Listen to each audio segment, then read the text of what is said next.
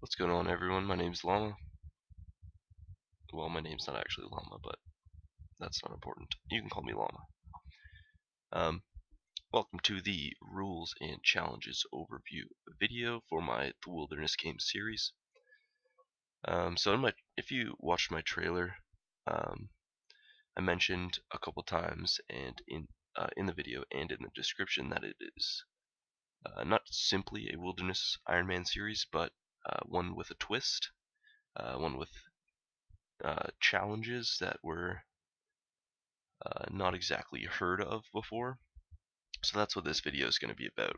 But first, we're going to go over the basic rules. So these are going to be the typical Wilderness Iron Man rules, and then we'll start with the challenges after. So, rule number 1 is that I must stay in the wilderness. This is obvious, of course, but less obvious. Wilderness means north of the ditch. So some people thought originally with another Wilderness Iron Man series that they wouldn't be allowed inside the Mage Bank, inside the Corporal Beast Cave, or the King Black Dragon Lair because they're non-combat areas, but they are within the wilderness, so they are allowed. Number 2, no trading with other players. I'm not an official Iron Man, but this will be a restriction I've placed upon myself to maintain that unofficial Iron Man status. Rule number 3, looting is allowed, so when I PK someone, I want to pick up their stuff, I can do that. Someone else PKs another player, leaves their loot on the ground, I can pick that up as well. Because this Wilderness series is going to be very survival themed and oriented, that's going to be like my scavenging for supplies type of ability, so that will be allowed. Exceptions to the first rule of staying in the wilderness are going to be skill capes. If I ever get a 99, I'm going to want the cape. I will just keep that. I'm sure I'd have a video just based on achieving that 99, to be honest, but I'd put myself in a video going there in a PvP world to keep the aspect of danger. Same with the rest of these. If I need to go outside of the wilderness for them, I will do them in a PvP world to maintain the danger thing. Wilderness Diary interactions. Doubt I'll ever complete one of them. I don't think I can, just within the wilderness, but if I did for some reason, I'd do that in a PvP world. Getting to Edgeville Dungeon, need to walk there outside of the wilderness, so could do that. Coordinate clue equipment. One of my sub-challenges is going to be completing one clue scroll, so if I get a coordinate clue that's within the wilderness, I'm going to get the sextant chart and watch just to keep that clue alive, I guess. Not have to drop it, but I'll do that in a PvP world and include it in an episode as well. Dying, obviously if I respawn in Lumbridge, that's not in the wilderness, so I'll just take the quickest route back to the wilderness. And yeah, I added quests at the end too. There's none in mind that I have that I plan on doing just yet, but in the future I may. And I'll probably do something to be able to unlock those, so it's not just that I can just go do the quests, because that kind of defeats the wilderness bound aspect to this. Excuse me. On top of the rules, there is a small list of things I've allowed myself to do before entering the wilderness for good, and that is, Tutorial Island, obviously. I was going to reset my death location to Edgeville as well, but then realized I needed 5 mil and had a disappointing 25 GP in my inventory, so that backfired. I toggled my kill-death ratio on.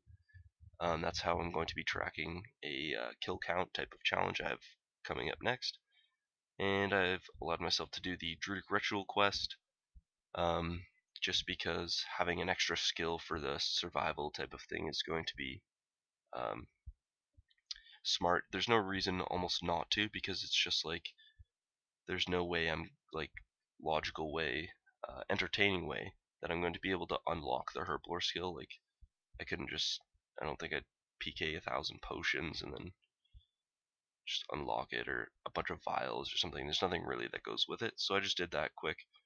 Making potions will be helpful in trading up my account, and I've started the Wilderness Diaries.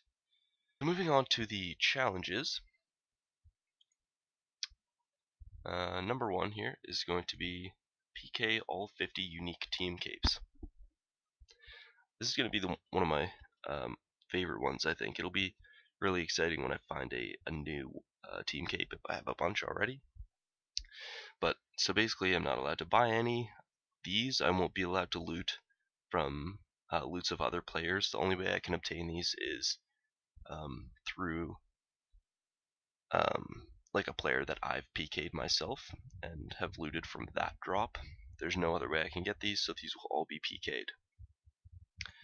Number 2 is going to be achieve 1,000 kills, and so I'm going to use the kill death ratio little overlay on the just in RuneScape, just because I'm tracking so many different challenges here on all these graphics that it's just going to be easier just to look at that to do so.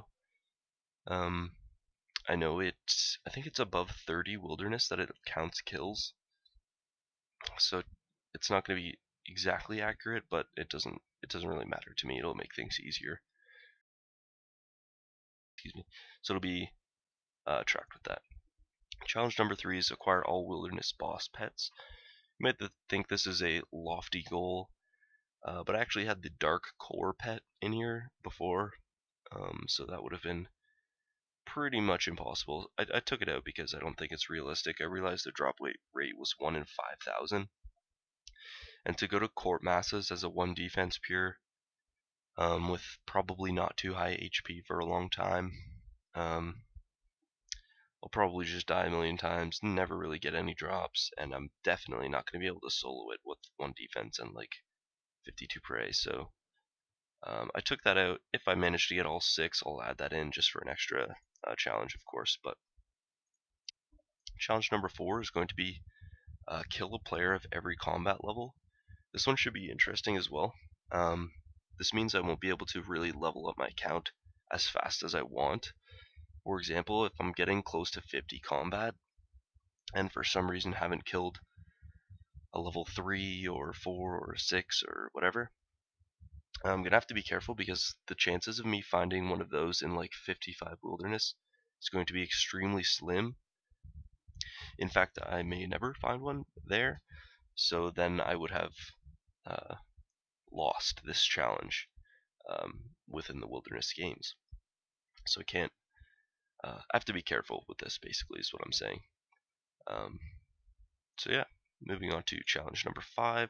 This is going to be eliminate all the different types of wilderness wanderers. So that means if you're using the wilderness or in the wilderness for a certain reason,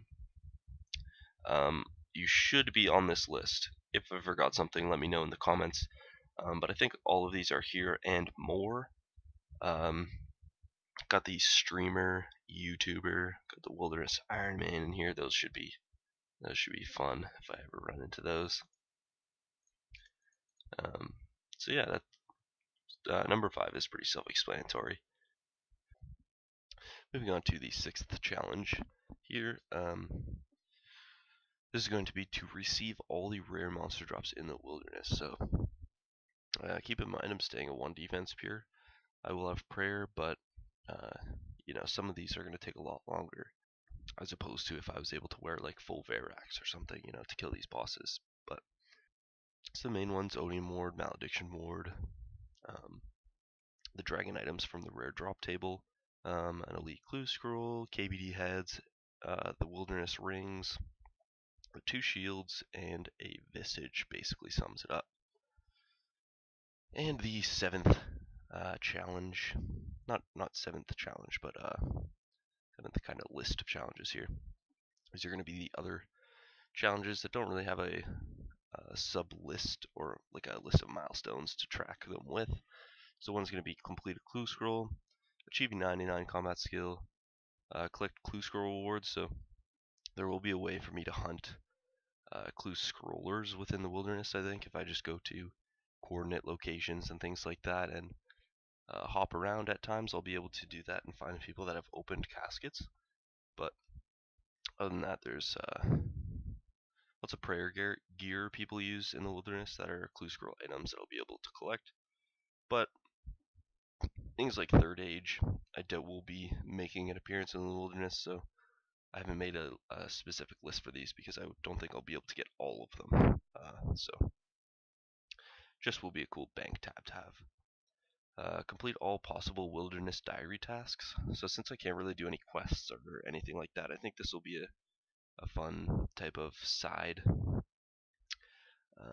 challenge to kind of try to complete. So you just see how many I can do, you know.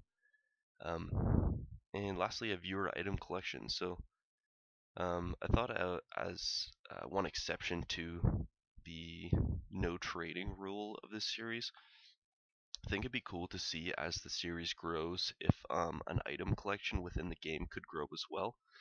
So if anyone that starts to enjoy my videos or whatever wanted to donate a bunch of these items, I'd just keep the one stack of items in my bank, not use it for anything. It would just be like a useless item. Item-wise, I was thinking skulls or torches. Just whatever the overall consensus is fine by me. So just let me know. I think that just about sums it up. So if you have any suggestions for rules for the item collection, anything like that, let me know. Toss the video a like, subscribe. Episode 1 will be coming soon, and thank you for watching.